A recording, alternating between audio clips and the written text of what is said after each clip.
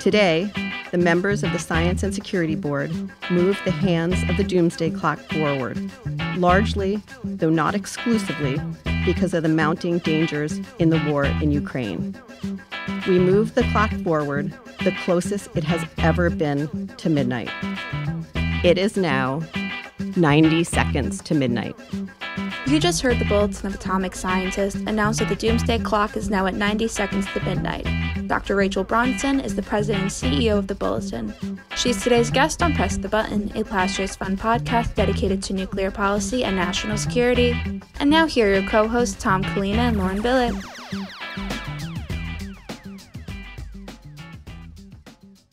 Welcome back to Press the Button. Hi, Tom. Great to see you as always. Tell me about your weekend. How was it? Lauren, how are you? Great to see you too. I had a nice, quiet weekend. My mother is going to be visiting us next week, so we decided to clean the house. So that's what we did this weekend, but it was very nice. How was yours? That sounds like fun. A nice visit from Mom.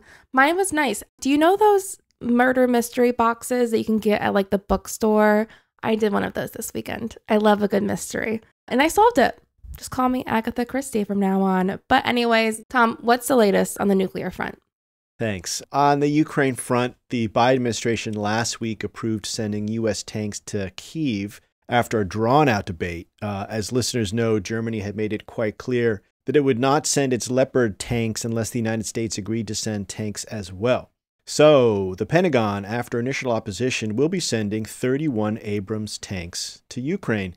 They will not come from existing stocks, but will be newly produced, reportedly without depleted uranium armor, which is a classified technology that the Pentagon was worried would fall into Russia's hands. As a result, the U.S. tanks may not arrive for about a year, but this was enough to give political cover to Germany, which has now agreed to send 80 of its tanks to Ukraine on a much faster timeline. Meanwhile, President Zelensky is urging allies to speed up the delivery of weapons before expecting major clashes in the spring. He's also calling for Western fighter planes and long-range missiles. The Biden administration has so far rejected these requests out of concern that the weapons could be used in an assault on Crimea. The Biden administration remains concerned that attacks on Crimea could provoke Russia to escalate the war. On China, a top U.S. Air Force commander says in a leaked memo that odds are, quote, very high that there will be a U.S. military conflict with China in 2 years. General Michael Minahan, a top Air Force commander, cited Chinese President Xi Jinping's third term and the Taiwan presidential elections in January 2024 as reasons to accelerate troop preparations. General Minahan, who heads the Air Mobility Command, wrote that my gut tells me we will fight in 2025. Podcast listeners will know that there is nothing inevitable about a U.S. war with China, which simulations show would be a disaster for all sides. And for good reason, the Biden administration has recently played down the prospects of military conflict with Beijing.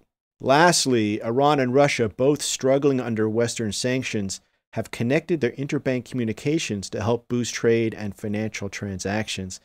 Since the 2018 re-imposition of U.S. sanctions on Iran, the Islamic Republic has been disconnected from the Belgian-based SWIFT financial messaging system, which is a key to international banking. And similar limitations have been placed on some Russian banks since Moscow's invasion of Ukraine last year. Lauren, what do you have lined up for early warning? This week on Early Warning, Angela Kellett sat down with Lilly Adams, the senior outreach coordinator at the Union of Concerned Scientists.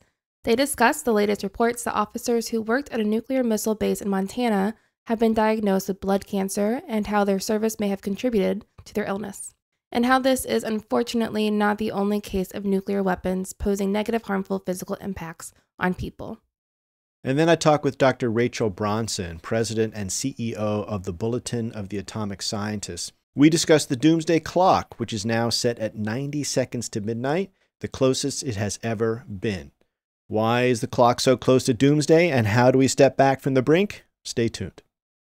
And if you like what you hear, remember to hit subscribe and leave us a rating. Your feedback helps us to improve the show. And with that, let's get into today's episode. The clock is ticking. And now, early warning, early warning, early warning, early warning. a 7-minute synopsis of this week's nuclear news.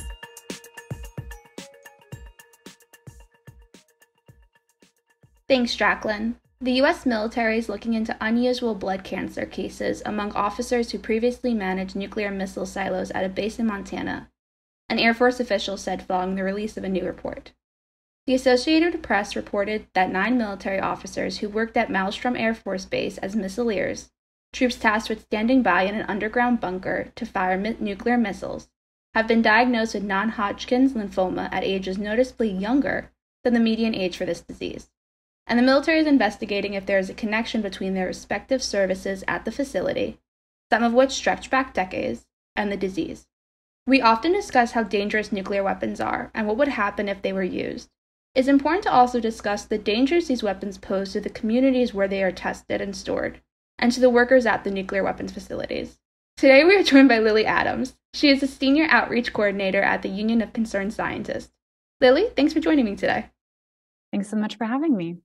We are often told that nuclear weapons keep us safe, that it's only when they are used that they pose a danger.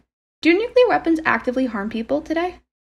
Thanks. Yeah, I think, this story points to a larger issue that is often really lost in the political debates around nuclear weapons. And you alluded to this, that even without ever being used in conflict or since 1945, nuclear weapons have and still do hurt and even kill U.S. communities and those abroad through things like those health and environmental harms.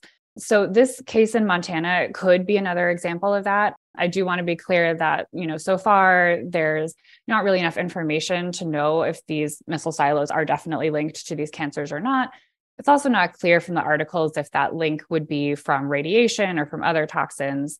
But regardless, obviously, the military is concerned enough that they're very seriously looking into this. And I think that's great because this wouldn't be the first time that, people's military service was linked to illnesses. Many veterans experience this, especially when their military service involves nuclear weapons. And so often they aren't given the resources and support that they would need to then battle those illnesses. There was one of the articles that came out from Business Insider. They mentioned another group of veterans who were sent to clean up incredibly radioactive waste in the Marshall Islands, where we tested 67 of our nuclear weapons. And they were exposed to plutonium, other radionuclides, other toxins, but they had to fight for decades to even be recognized as exposed. They were constantly denied by the government and by the military. And it's only just last year that they were recognized. One of the veterans I work with a lot is Ken Brownell, and he lives in upstate New York, but was stationed in Enuitak Atoll in the Marshall Islands. And he's also had blood cancer. And, it was only just last year that he was finally recognized for his illness. And so this is what the PACT Act was addressing last year. That was a hugely important bill. It makes it easier for veterans to get care and support for these kinds of illnesses related to toxic exposures during their service.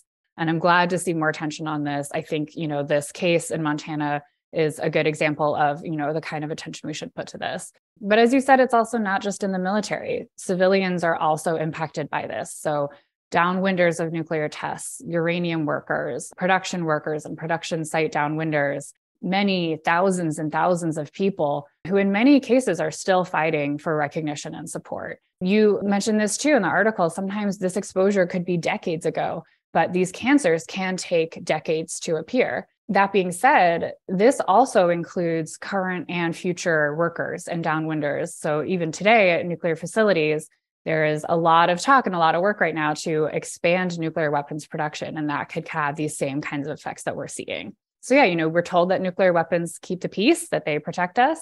But in fact, these weapons are killing the very people they're supposed to protect. So, no American has been killed by an enemy's nuclear weapons, but tens of thousands of people have been killed by the US's own nuclear weapons through these kinds of health and environmental harms. So you've touched on this. So how has the government responded to other cases where nuclear weapons have had a negative physical impact on people? Like in the cases of uranium workers, downwinders, and cleanup veterans, all of whom have had negative impacts by nuclear weapons. And is there a disparity here in the response? Yes, I do see a disparity. And this wasn't really addressed in the articles that have come out, but, every step of this process, from producing, testing, dealing with the waste from these weapons, harms people's health and can result in these cancers like what they're seeing in Montana. So there's a woman that I worked with over the last couple of years from Montana. Her name's Isla Nation. And in addition to being the home of many of these missile silos, Montana was also one of the states most exposed to radioactive fallout from nuclear weapons testing in Nevada.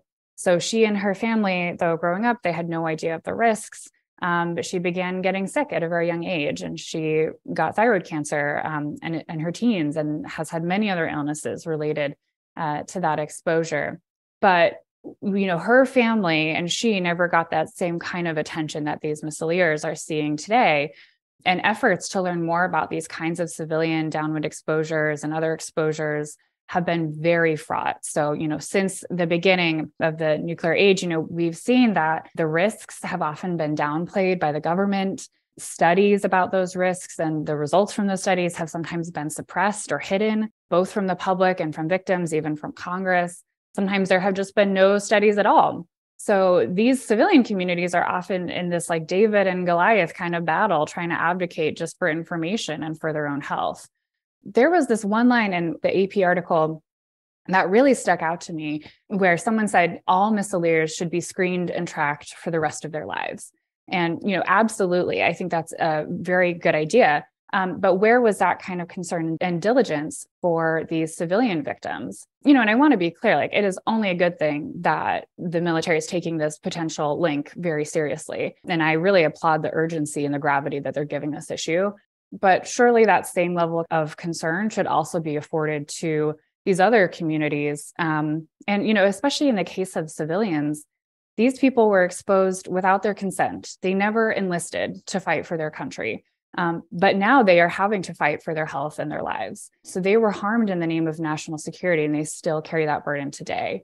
So the government and the military should put just as much effort into their health and safety as for these missileers in Montana. So has there been legislation put in place to adequately address these issues? In some cases, yes. In other cases, no, and sort of everything in between. So I mentioned the PACT Act earlier. This was really sweeping, historic legislation actually to address veterans' toxic exposure. And that was, amazing to see all the veterans who fought for that. And, very glad to see Congress finally pass that last year. There's also a longstanding program since 2000 that is for nuclear workers who built the weapons or worked in our nuclear labs. They are eligible for compensation and health benefits due to their exposure. But then you look at a program like the Radiation Exposure Compensation Act, or RECA. That program has been in place since 1990. It's meant to cover downwinders and uranium workers, but the compensation is very limited. It provides no health benefits, and it's always excluded many communities. For example, the community surrounding the first ever nuclear weapons test in New Mexico. And then for other groups, for example, those who lived near or continue to live near nuclear facilities and labs, there's no form of compensation or benefits available at all. And actually very little work to, further study and address those risks. So we have sort of this patchwork of different kinds of policies with some gaping holes. And, for all of these programs, even the ones that work pretty well and do exist, it took decades for those programs to be established after lots and lots of very diligent advocacy from the communities who were harmed. And then now applying and trying to, improve those programs is very bureaucratic, very challenging, especially actually for veterans. I have heard stories of veterans who have waited decades for their claims to be approved. And when that's happening, that means that people are dying while they're waiting for compensation. So I think, there's a lot of work to be done still to make these policies strong enough to actually address these issues. And then I think, when we're talking about policy, we also need to look at the cost of nuclear weapons and what we're spending. We're on track to spend over $1 trillion over the next 30 years on our nuclear weapons, but that does not factor in this human cost, which is so much harder to quantify. But I think it's extremely unjust to continue pouring money into these weapons while we're leaving the communities they've harmed high and dry. When it's budget season, it always seems like there's enough money for nuclear weapons, plenty of money to go around. But when it comes time to actually take care of people who are suffering, suddenly those costs are too high. Lilly, where can listeners go to learn more about this? especially for the Radiation Exposure Compensation Act, which is a really active, legislative issue right now. There's a website called expandreca.org that has more information about the individuals who are impacted and about efforts and bills to expand and strengthen those programs. So that's a great resource. Lily, thank you for joining me today. Thank you so much. Hi, I'm Jacqueline Shing, the Communications and Marketing Specialist at Plowshares Fund. We work tirelessly to reduce and eventually eliminate the dangers posed by nuclear weapons, and we're able to do this because of the generosity of supporters and listeners like you. 100% of your tax-deductible gift will be used to support the smartest people with the best ideas. Go to plowshares.org/donate today. And thanks for listening.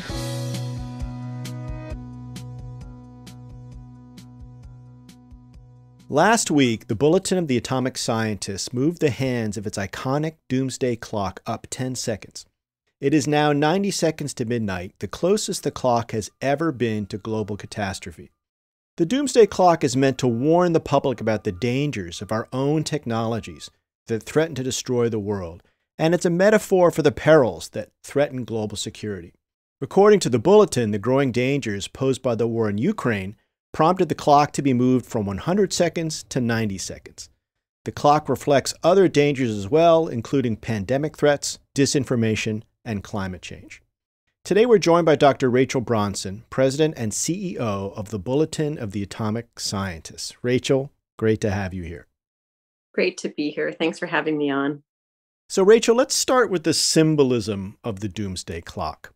The clock is internationally recognized. It draws incredible media attention each year, and it has been called by its admirers the closest thing the arms control community has to a brand. So what is it about the clock, in your view, that makes it so successful in capturing public attention? There's really several answers to your question. The first, and probably the reason it's so powerful, is it was created by an artist who understood the science, right? It was created by Marta Langsdorff, the wife of a Manhattan Project scientist. So she really understood the urgency, the despair, the fear, the optimism of what was possible politically if we all focused on kind of key issues at the time of nuclear annihilation. And she really understood that to her core. It was her husband who was working on it, but she was an artist. So she was able to create something that connected with the public. She could do what the scientists couldn't. She could connect to the public. And that in and of itself, I think, is the seeds for explaining why it is so powerful. It's not just one community, just the scientists, or just the scientists and the academics, but connected with the arts and the focus on engaging the public. It was designed to engage the public. So I'd say that's the first thing. The second is that it has some gravitas in terms of how it's set. It's changed over the years. It's 76 years old at this point, but it was set by people who are really close to the issues that they were measuring, if you will, if they were talking about. It was set by the editor of the Bulletin of the Atomic Scientists, Eugene Rabinowitz, who moved around. He moved around the scientists of the day. He was engaged.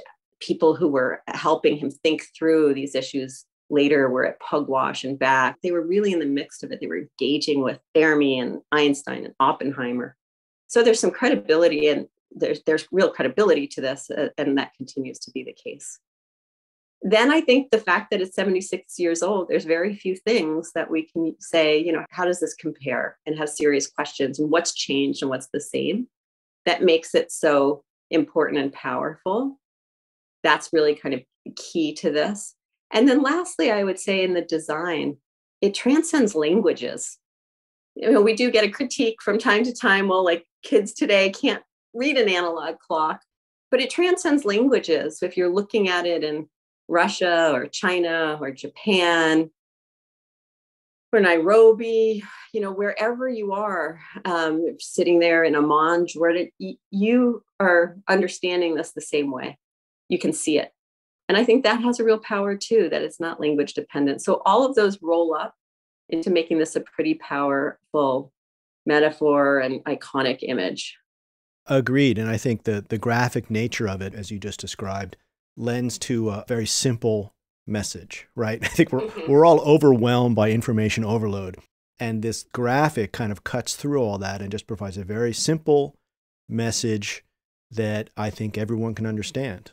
It's really quite impressive. But I do need to ask, because, of course, as you know, the clock has also been derided as an oversimplified publicity stunt with the goal of scaring people into action.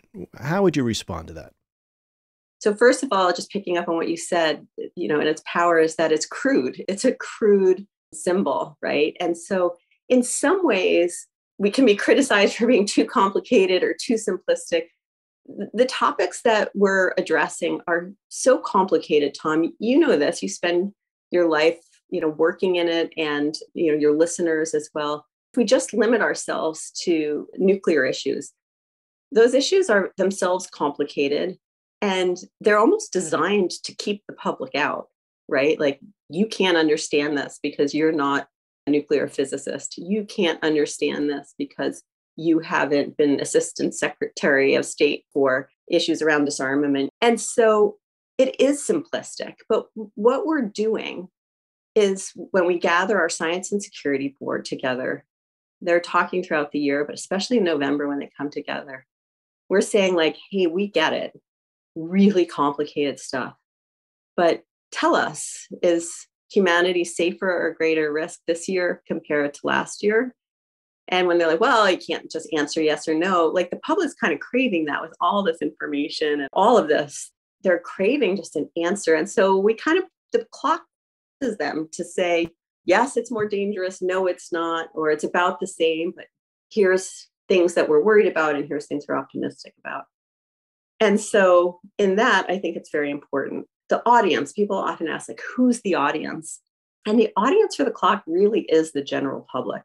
Tom, you don't need, a lot of your listeners, they don't need the clock to tell them that it's more dangerous. But there's a lot of people out there, and this is where, like, the fear critique, I'm not really sure always what to do with that, because, and I'll circle back, but, like, we want to acknowledge it's called the doomsday clock. It does scare people. And we take that very, very seriously, because that's not really what we're just trying to terrorize people. But what I think that the clock can do, and we hear this from a lot of the comments we got, is actually connect with people who think things aren't going particularly well. It is hard to look at 2022 and say, things got better. And especially in the issues that we focused on, man-made threats to human existence. And so what this clock time, and again, we get comments on it, is people are like, thank you. Thank you for acknowledging that things don't seem to be going in the right direction. And I'm not crazy, and I'm not alone. And so that critique is it's scaring people. We do our best to add transparency. It's another reason we publish the statement. We publish the statement every year, and we try to make that very clear in our announcement that do you want to know more? Do you want to know why we set the clock the way we did? This is a judgment among experts who work on these issues every day. And here's a glimpse into, it's usually somewhere around 12 pages. It's shorter this year. Here's why we set it the way we do. And we do that so that people can engage with it. They can disagree. They can agree. They can go deeper if they want to. And that also is an effort to try to demystify it a little bit. And also, if you are scared by this, be like, what are they talking about? But Tom, I think you would agree, these are pretty dangerous times. And we don't want to sugarcoat that either, because people are looking to us to give our evaluation on it. And we do think that it's a pretty dangerous moment. Could not agree more. We had a little office pool about which way the clock was going to move, and definitely agree that, we could quibble about how many seconds, but definitely agree that moving closer to midnight was the way it should go, unfortunately. But let's shift to the substance of it now. There were some key factors behind moving the clock closer to midnight. So give us your sense of what those key factors were.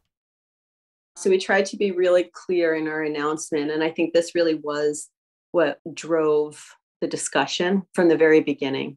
People felt very strongly about this, which is the war in Ukraine becomes so dangerous because of the real destruction of an international order around cooperation between the United States and Russia, but also with other countries as well. Because the US and Russia had such a difficult history, not an easy, but a history of really trying to resolve conflicts together, often on the other sides of it. They often didn't succeed, but kind of a golden era, if you will, of arms control between 1970 and 2010, if you had a bookmark it. The complete destruction of areas of cooperation, particularly in the nuclear sphere, but not limited to, was so devastating to members of our Science and Security Board in all aspects that they look at, that we really needed to call that out. For those who have been following our statements for years now, we have really since 2010, the last time we moved it back away from midnight, we've been calling out a real deterioration in US-Russia relations, which is so devastating, right? Two countries that control 90% of the world's nuclear weapons. And so we've been talking about that deterioration. This year, when the Science and Security Board came together and assessed the year, it was really like the destruction of that, right? Any last fibers that were keeping it together have been rended. That's the part that was really of greatest concern. And then you see the implications of that in the other spaces. And we talk about a decrease in cooperation around kind of transparency and regulation around biothreats. And exactly when you need that kind of cooperation, because new threats are on the horizon and a moment where we could be making positive progress, the ingredients to do so have just been blown away. We talk about the norms of the environments in which we're familiar, the fact that you could look at the nuclear power plant in Ukraine, Zaporizhzhia, and look at that and see the Russians basically turned it into a terrifying radioactive landmine, right, is so unconscionable and so unimaginable. And the use of nuclear threats by an invading P5 power, the Russians invading into Ukraine, using nuclear threats as a possible instrument of the war to come, is so shocking that we had to acknowledge that. And so it was really those kinds of actions. And you'll see in our statement, right, we talk about the fact of the implications for climate change have been really detrimental as countries try to move very quickly, not over time, but very quick, to reduce their reliance on Russian gas and oil, and what that means in terms of not investing as they could have in renewables, but other fossil fuels that have long tails. And the biospace we really called out because we are worried about the lack of ability to create the kind of regimes that the nuclear community could lead on to offer lessons. Those are shattered. So it was a pretty bleak conversation when we were kind of talking through this. We talk about a corrupted information space and how it makes it so much harder to address these changes. But we wanted to really focus the attention on Ukraine and what the global consequences of that particular area of conflict, the implications of that for so many other things that we need to be worried about and focus on and build on and engage on. We did think it was notably worse, and therefore did move it closer to midnight for that reason. On Ukraine, how worried are you about the use of nuclear weapons in this conflict? And do you think that risk is rising or falling? It's a great question, and one, that we really kind of talk through in our discussions. And so we wanted to be clear that the risk was higher than anyone thought it could have been, before, I was going to say a year ago, but we're coming right up on that. The risk is greater than it had been. And I think that there was, real concern in March and April because we didn't know. We couldn't believe that, the president of Russia would say the things that he did. We couldn't imagine that he would handle the power plant the way he did, that there was so much that was shocking, that the level really did rise. So we came together in March and issued a statement, and we considered whether to move the clock then. We tried to wait for the year and assess where we've been and not respond to immediate events. But, what was happening so quickly with such profound implications. And so, as you'll recall, we didn't see the kind of activity that we would expect to see from the Russians if they actually were going to use their nuclear weapons. They seemed to be kind of testing out some possible rhetoric that would lend to a false flag operation.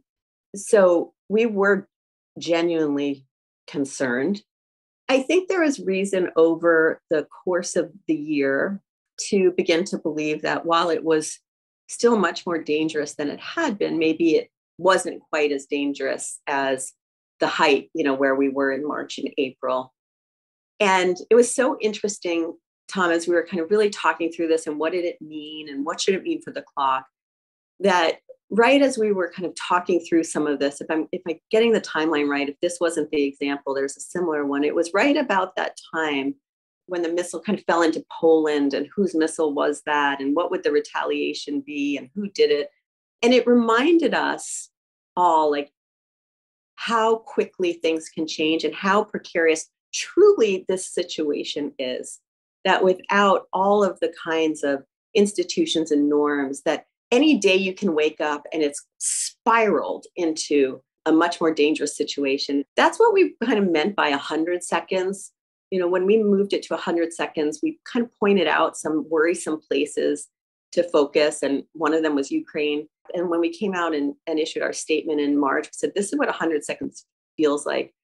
But if there was any kind of thinking among some that maybe we don't have to move it for Russia, those kinds of reminders of just how dangerous this all is because of really our concerns around accidents and misperceptions. And we know that's how wars spread, right? We know that's how things change very quickly when you have this broken architecture and then there's misperceptions. So we do think it's dangerous.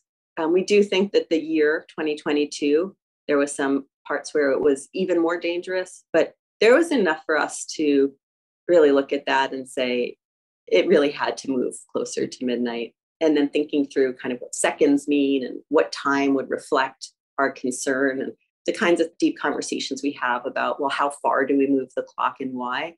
It's why we moved it. And we never expected to move it closer than 100 seconds, never wanted to, certainly. But we really felt we had to do, given the year that we lived through and the situation in which we find ourselves in. Yeah, and it certainly has been quite a year, that's for sure. Now, has the war in Ukraine affected other issues that you're tracking, say climate change? So we lay that out in the report as we talk through where were the bright spots. And so we do point out some bright spots around climate change, where coming out of the kind of UN meeting on climate COP, there were some bright spots. And that was kind of the recognition of the smaller states and helping them respond, and final movement by some of the big emitters about recognizing the responsibilities, their responsibilities and the consequences. And so we try to call that out to say there's possibilities here, but it wasn't fast enough. It wasn't enough. Climate's really tricky for us because it's such a slow moving crisis, even though it feels to be speeding up now, but still it's tricky. And so we did point out those bright spots, and we've done that over the course of the past few years when we've talked about some bright spots around climate, that political parties throughout the world are beginning to put climate change onto their platforms. You see mobilization globally around particularly young people, but that is really infiltrating business decisions and others in ways that you didn't see 5-10 years ago. So they're bright spots, but we are very worried about how quickly countries move to reduce their reliance on Russian fossil fuels, and how, because of that kind of quick nature of it and how they invested, they're just laying the infrastructure for long-term continued consumption of fossil fuels in a way that doesn't meet with the targets that we are trying to achieve to reduce the effects of climate. The consequences of Ukraine and the kind of quick transition to other sources of fossil fuels without the kinds of investments we would have wanted to, and would have hoped to have seen in other renewables has been really dispiriting. That's a big piece. I think, it really bears watching what's happening in the debate around nuclear power in Europe and elsewhere. It's a set of issues that the Bulletin has long grappled with, right? The role of nuclear power, especially because it's never going to be a silver bullet. There's no silver bullets, but in a space where we're trying to find all sources of energy generation that reduce our carbon footprint, nuclear power is one that we would want to see in the mix. However, you can't have nuclear power without arms control and cooperation between the United States and Russia, and understanding of what's going on inside the laboratories and what's going on inside the power plants, and what's going on, in terms of the nuclear power and the safety required to ensure that it remains safe. And all of those which really demand US-Russian cooperation to get us there. We don't see a future for that right now. And so even that is really influenced by, even though you're seeing countries moving towards, considering, maybe one of the lessons is nuclear power, there needs to be arms control associated with that. One of our science and security boards says you can't trade one existential threat for another. And the way these two issues come together is, if you want nuclear power, you have to have arms control, and you have to have transparency and verification. And that seems so lost right now. So that's on the climate space. And then we do speak a lot about the biospace.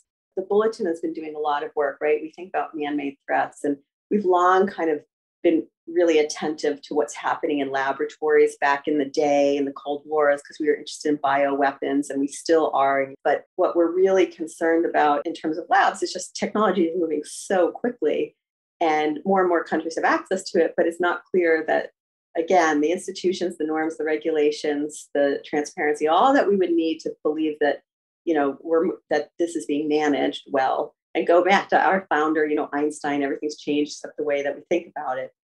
That is like the moment we're in the natural sciences. This is back when we were founded, it was the physical sciences, and, it's kind of moved through, and we're really in this kind of bioscience era. And yet we have none of the institutions in place to build on the lessons that the nuclear community could have been providing of how we keep up with these issues in terms of arms control. How do we verify? What's transparency look like? What kinds of monitors do you need? It's all shot up by what we're seeing now. So at this moment where we really do need to focus on 21st century threats and not 20th century threats, we can't do that. We've just been set back, like the clock has been moved towards midnight rather than away from midnight. And we need it moving in the other direction to handle the newer challenges of the 21st century. So that's how we kind of fold in these other issues. They connect in different ways. And not everyone, it seems, knows, like in the more general public, but the Bulletin works on these issues every day. And your organization works on these issues every day. And people are working on these issues every day. So what we hope is that if we get your attention with the clock, that you might actually take a little time and read the statement, or you'll follow up on some of those groups that we previewed in the Roland video or on our site. And then if that's interesting, you'll follow them and you'll stay engaged and informed and become kind of an advocate and ambassador in your community about why these issues matter, not just what time it is, but why they matter. And if the clock can serve as a way for you to start that conversation, and I think there's a lot of evidence that it does serve that role, that's something we can offer people when they're ambassadors in their own communities.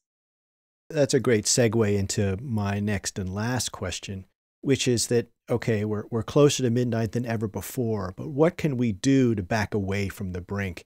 And what are some of the most important steps we can take? I think often of last year in our clock announcement, we had science communicator Hank Green, and he said better than I'll say, so I'm just paraphrasing it. You can see why he's the communicator in this. But he said, no one person can fix this all, but we need everyone to do something to make us safer, right? It's like one person can't do everything, but we need everyone to do something. And so, and you hear that from great communicators. Catherine Hale in the climate space talks about this, like everybody is a leader in their community somewhere. It can be on the playground when you're picking your kids up after school. It can be think tanks. It can be in your place of worship. Everybody has some people they interact with, and engaging on the topic of, is this the world that we want to leave to our children? And if not, what can we do about it? And how do we do about it? So if you're in the United States, and Tom, this will be really familiar to you, right? We're about to spend $1.3, $1.8 trillion over the next 30 years on modernizing our nuclear arsenal. Even if you believe that mutually assured destruction has kept us safe, even if you do believe that abolition isn't the right answer, but we can still get to reduction. And if you believe abolition, getting rid of all nuclear weapons, is the right answer, like both those camps can agree, we can certainly reduce the numbers that we have, and we can certainly reduce the investments that we're making rather than creating the nuclear arsenal 2.0. And so this notion, if you're seeing in the United States around nuclear weapon, you're focused on nuclear weapons, like having this conversation of, do we really need to be spending between $1 and $2 trillion over the next 30 years? And at what cost, right? When we say, well, we can't really invest in what we need to for pandemic preparedness, like where's the money coming from? Well, we've made choices, and we are making choices, and we'll continue to make choices, that we don't have money for that because we're investing in other places. And one of those big places is in our nuclear arsenal, right? So where does that money go? If you're interested in climate change, right, that there's more kind of at the grassroots and more groups engaged in this. And so where in your community, again, you're not going to change global emissions, but we can all do this together and begin bringing down. Where can you influence? Where can you make a difference at the local or national level? So it's really what we're asking is, what do you care about? And finding ways to get engaged. And what we try to do, the bulletin with this, again, is to lay out all the different groups. And so there's not one thing anyone can do, but I think there's something that everyone can do. Or maybe even Hank Green would say it better. There is probably one thing that everyone can do, but we just have to figure out what is that one thing that we can do, and not everyone's going to be able to do the same thing. But actually, action can be the best antidote to feeling kind of a despair of where all this is going. And the more engaged you can get on these issues, often that can have a positive feedback as well. Rachel, could not agree more. That's a great place to end it. I want to thank you so much for a fantastic conversation, and best of luck in all your work. Thank you, Tom. Really, thanks for having me.